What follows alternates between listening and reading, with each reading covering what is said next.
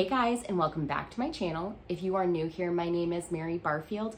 I'm a first-time homeschooling mama to a 4.5 and a 6.5-year-old.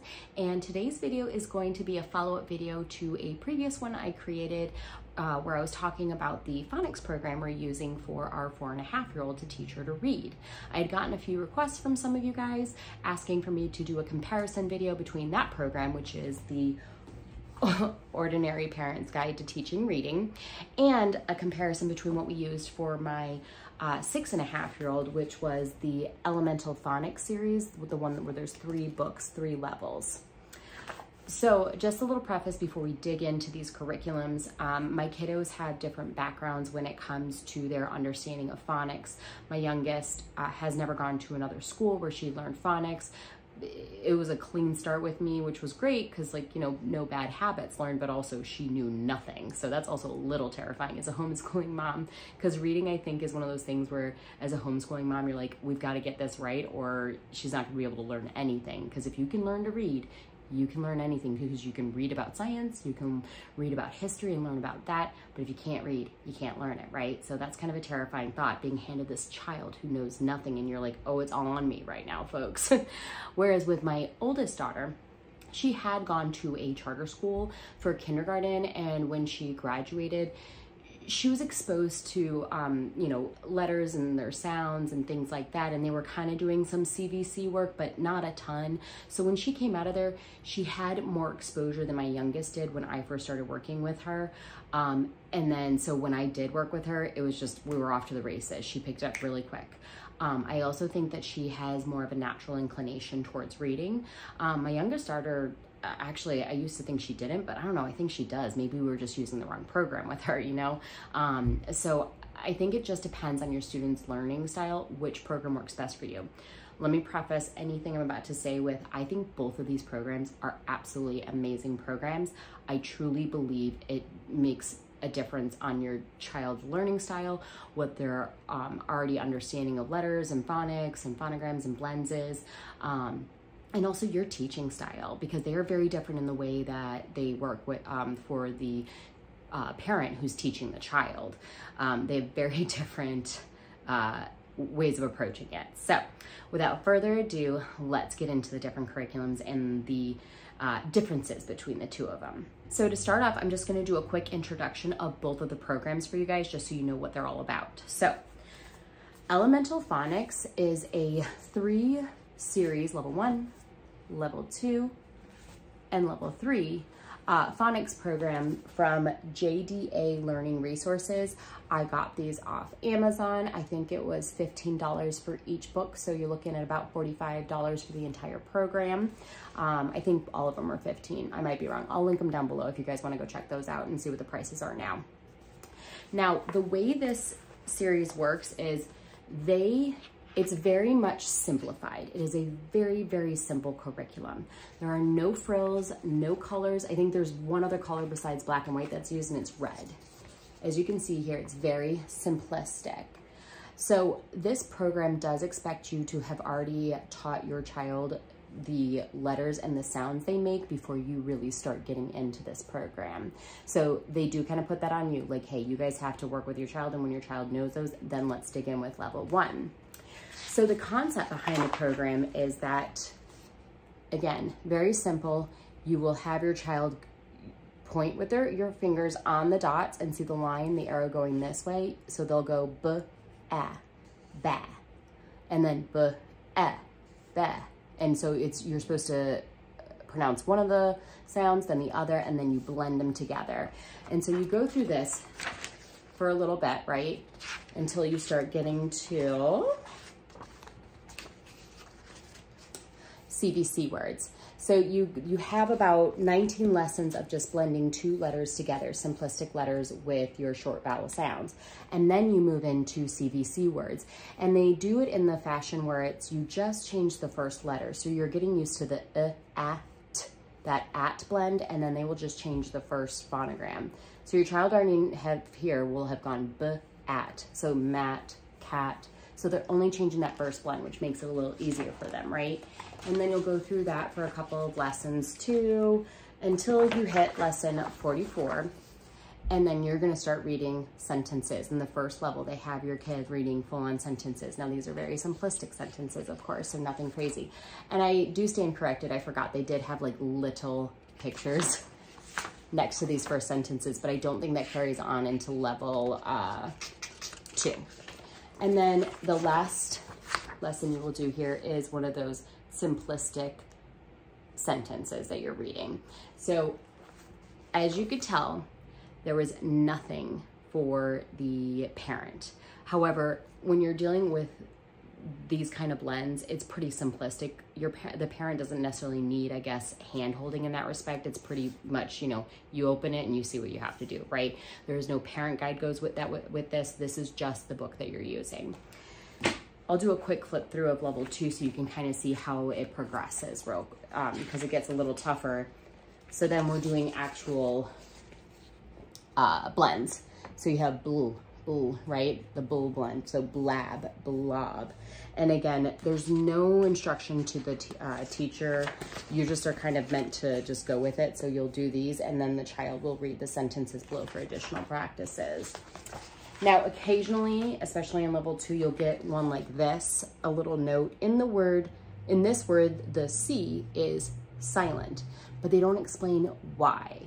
It doesn't explain the rules of why it's silent. And that was fine for my oldest daughter. She just picked it up and she went. Again, natural inclination to reading. So that wasn't a problem for her. But for my youngest, this is where this kind of stuff was a problem. She's like, well, why? I don't understand. And then she wouldn't remember that it was supposed to be silent the next time she read it because she didn't have a rule for it, basically.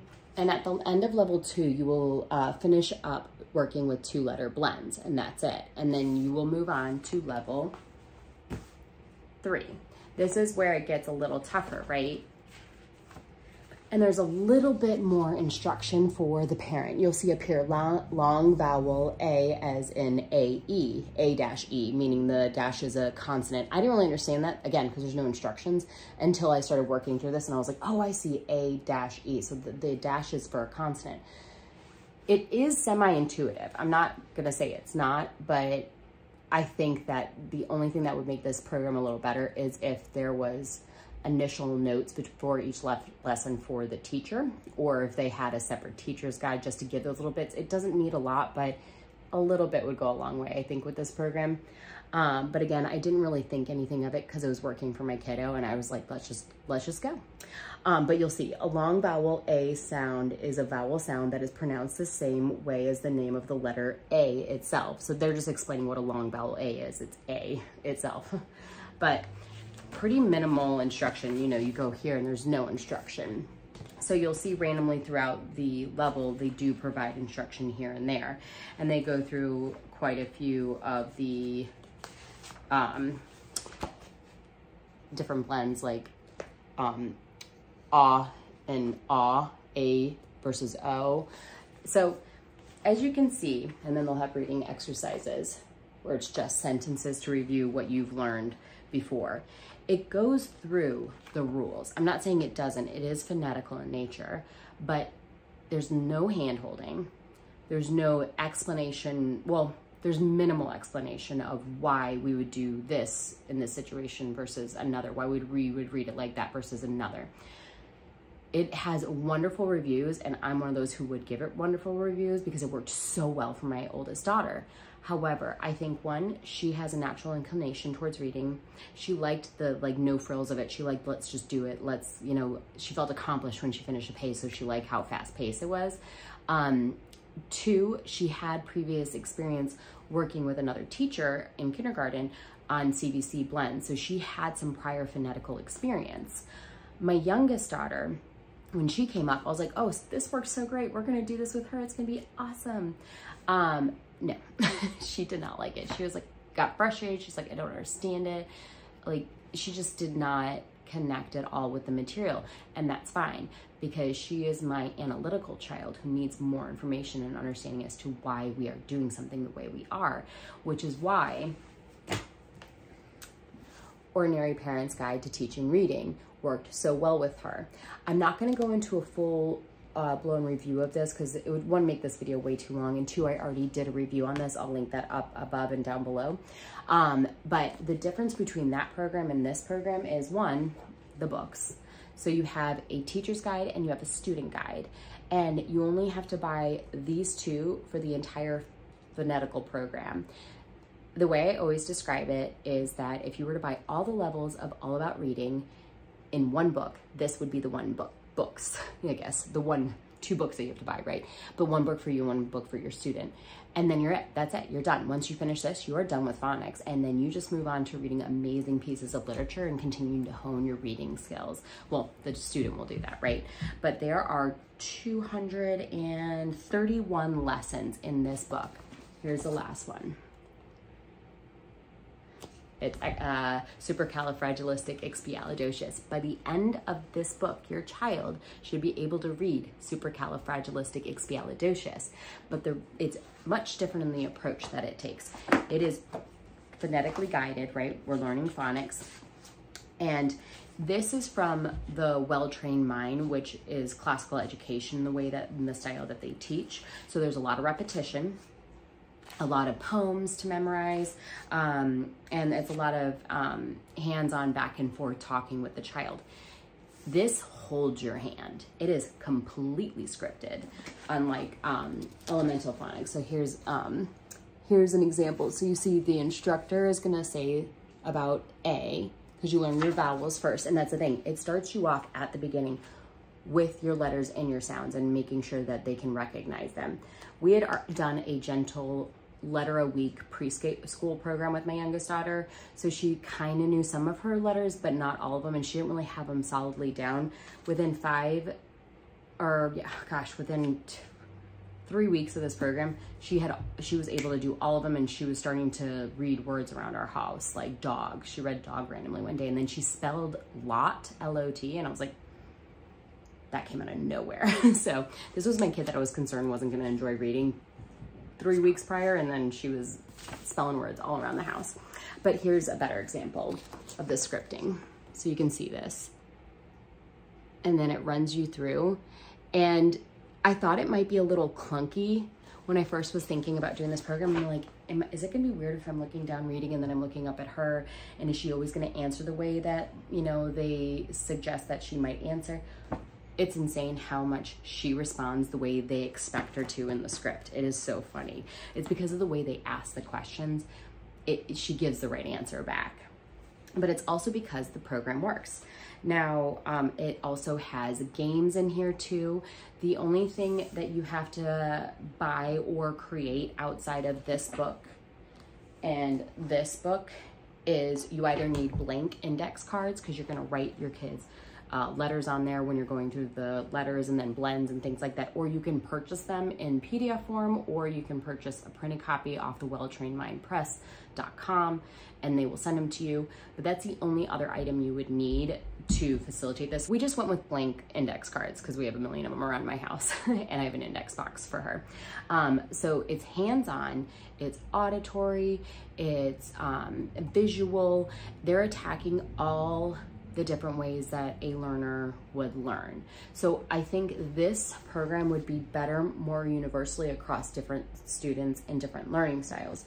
Whereas I think this is for more of a specific style student. We haven't gotten rid of it because I might use it just for practice as she's starting to learn her blends, have her then go do the corresponding blends in here and just use it as extra practice at this point, supplementary for her.